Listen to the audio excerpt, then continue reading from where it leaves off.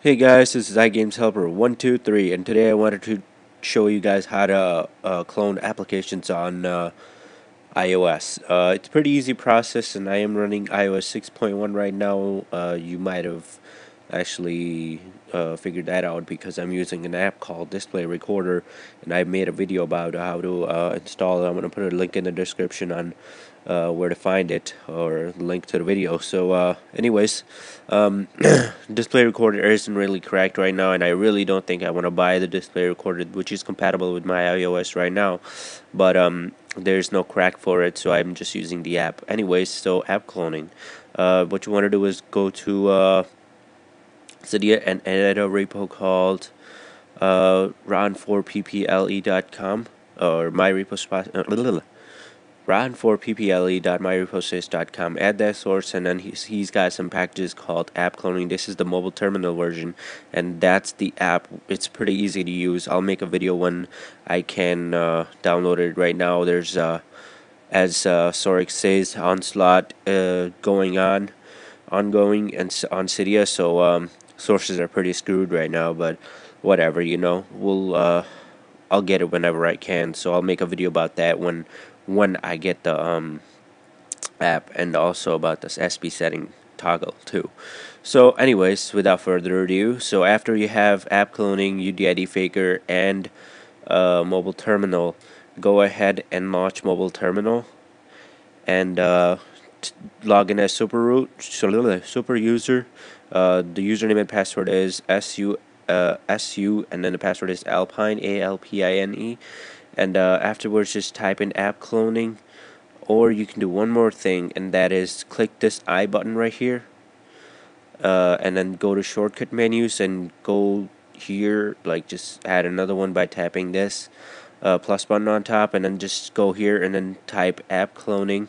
I don't know why I just deleted that, and then right here is the command, whatever the command is, and right here we would type app cloning because that's what we need to type. So go back one more time and click this arrow and select app cloning, and then there's your little command. In our case it's just app cloning. Press enter and you'll be greeted with this little get started, I don't know what this is called, but whatever, get started list. So in our case we'll just press 1 and then give it a few seconds to generate the list of the apps that are on my springboard, and that's a lot of apps.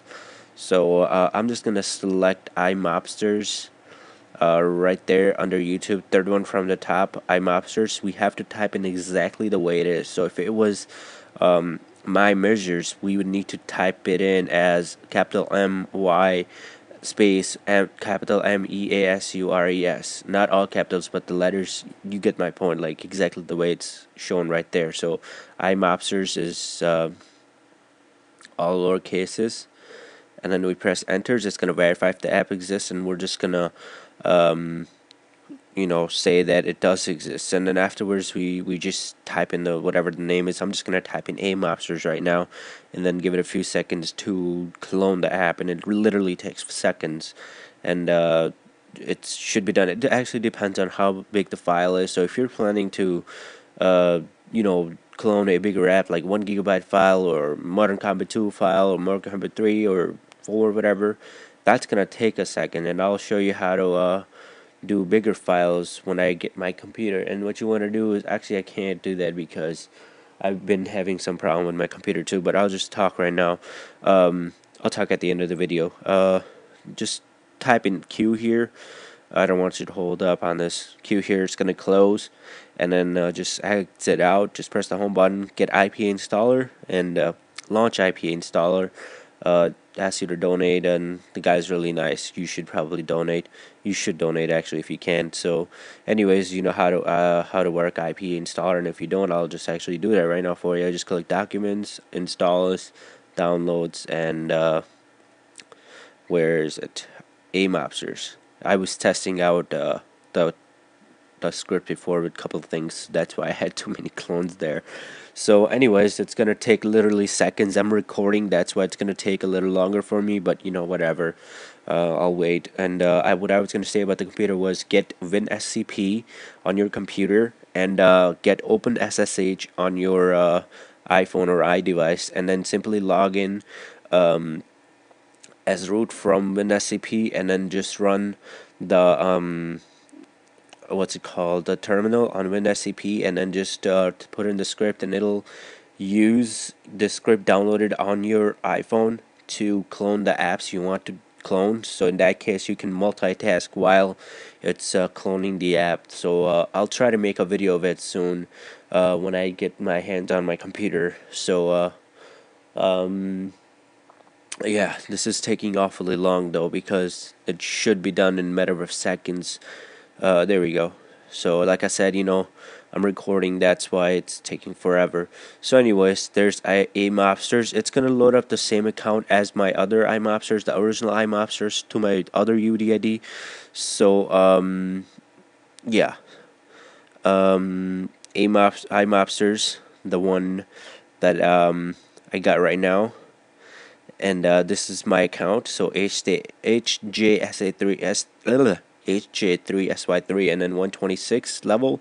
So and then there's iMobsters. Now I don't want to do UDIDFaker right in front of you, because it's gonna kind of show my UDID, and I don't want to do that. So let me just go back to the spare recorder, change the UDID, and then come back.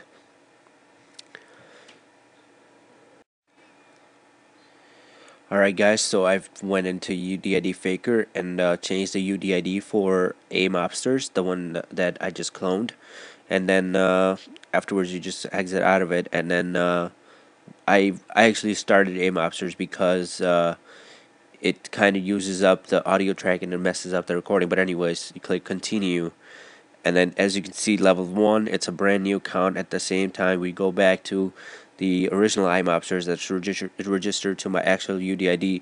It's got my real account. So yeah, if you play iMobsters, go ahead and add the ID right there. I hope this tutorial helped you out. If there's any bugs, questions, comments, or concerns, just let me know. Don't forget to subscribe, blah blah blah. You know what to do. Alright guys, I'll see you guys in the next video. And see ya. I'm gonna wait for a minute. 1